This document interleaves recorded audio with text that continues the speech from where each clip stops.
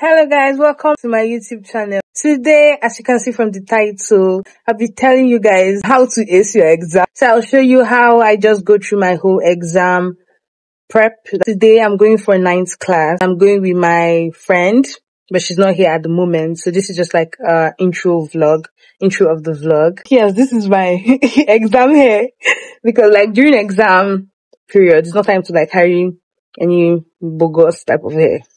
They play before you cut your hair inside exam or they chase you out for wrong hair. I'm obviously loving it. For now, let's get into the 9th class vlog and everything I do to make sure that I ace my exam alongside praying. In secondary school, I did pretty well without studying, but when university came, it was kind of difficult and I had to study because I wanted to do well, not only in university, but also in life in general, especially being raised by learned African parents. So in this video, I'll be giving 3 tips that you need for you to be able to ace your exams, for you to be able to study 15 hours a day if it's something that is for you. Tip number 1 is measure your study. You need to measure the length and the depth. That is the length, which is the time, and the depth, which is your progress. So you have to prepare. How you pack for a 1-hour flight is not the same way you pack for an 8-hour flight, right? Ask yourself, would I get cold, so I need a jacket? Would I get bored, so maybe I need a headset? Would I get hungry or thirsty, so I need water? You need to make good use of your time, not zoning out, sleeping off, or being stressed. Try to get as deep as possible. Before pharmacy school, I could barely study 3 hours without getting a headache. But I adopted a growth mindset and I've taken deliberate action to be able to push myself in terms of depth and length.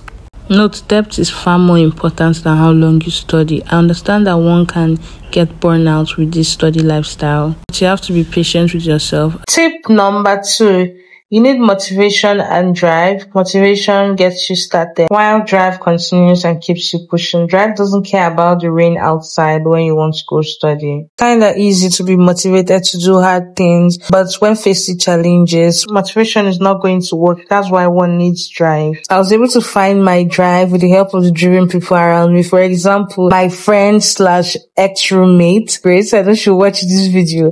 And also people like my mom, like having driven people around you, obviously you tap from their energy. Your drive can be fear of feeling. You get, that's not such a good drive to have, but I've met some people that say that's what keeps them going. So it's 10 o'clock. So it's 10 o'clock. This is basically the time that I should go for my 9th class. I'm having snacks. I know, yeah, that's like I'm video and putting the video. As I was saying, my aspirations and my goals and my drive. In secondary school, I was mid to say the least. Don't get me wrong, I was brilliant, winning maths competition in my primary school, essay competitions in my secondary school, alongside representing my school externally. But I didn't feel fulfilled that on getting to the university, I wanted to have the full experience. Which to me was being unforgettable, have friends, figure out what I really want, connect to people, and succeed. So your drive is one that is personal and will keep you going. When you're out there fighting, you might forget why you got there. So you need to figure out what drives you. Why do you want to get good grades? Why do you want to become a better person? Tip number 3 is strong system. After you figured out your drive and your motivation, you need to develop strong and stable habits that will keep you consistent. It helps stop procrastination and helps you do something persistently. So when I want to study, it's not like I'm forcing myself. My body just knows and I just get up and do it. Pushing yourself so hard isn't easy. There should be a balance and a limit because your physical health and well-being is just as important as studying. I take a lot of caffeine during periods of test and exam, so I make deliberate actions to stay off caffeine during other periods. Getting a life outside studying can also keep your health in check, whether it be physically or mentally. Like for me, it was going to the gym sometimes, learning something new like a language, hanging out with friends, getting closer to God. I want to sleep right now. So yeah, 9th class was a success, but sleep got me right now. And I forgot to vlog. Maybe I'll do another vlog. Maybe I'll not. What's remaining just for me to show you guys how I organize and stuff like that. My book and what to read. And the timetable I create.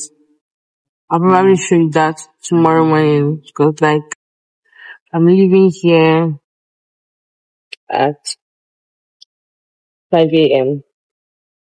Came here at 10 p.m. leaving 5 a.m. And I'll go to the hostel and sleep till what do you call it? It's 7:30. So from 5:30 a.m. to 7:30 a.m. I'll sleep because it's taking me 30 minutes to get to my hostel. Not 30 minutes, but about that time. Yeah, when I get there, nice sleep. When I wake up 7:30, I'll go to classroom by 9 because I have to wake up, bathe, eat, stuff like that, get other things, drink. Then I'll not be able to go to class and show you guys how I organize, what I read, and I'm feeling so sleepy. Sorry, guys. Welcome back to my YouTube channel. Maybe it's working. Why will you not work? Why is it not loud? Like you're talking very. I'm going back to my hostel. I know my voice is somehow low, so I'm feeling sleepy. Rain is falling. Are we going to walk on that rain? Do you have umbrella also? No, we have to go. No? The rain is not heavy. We have to go. The rain is heavy, actually. She's deceiving me that the rain is not heavy. The rain is heavy. It's because we're inside. But I'm hearing the noise. Yes, because we're inside. Where's Angela? Where's she? So, by 9th class. This is the 9th class girl. They say this is not easy. This is easy. They say, oh my god! Oh my god! Congratulations, you have a safe. Somebody gave me umbrella, a kind girl. I would show her face, but she's in the dark. Girl that gave me the umbrella. Angela. Please note, I'm not saying you have to study long like I did. Just figure out what you're comfortable with and what you're willing to do. Not to dispute the things I said in this video, but this advice might not be for you. It's a lifestyle that is not easy, but if you decide to embark on it, I'm rooting for you. Ever in Uniforts. Ever in life. Ever in life. What if you do your master's abroad and you do 9th class? So you cover everything in the daytime. This is our academic doing the work. Kasi. Since I note. Actually, they supply us clothes.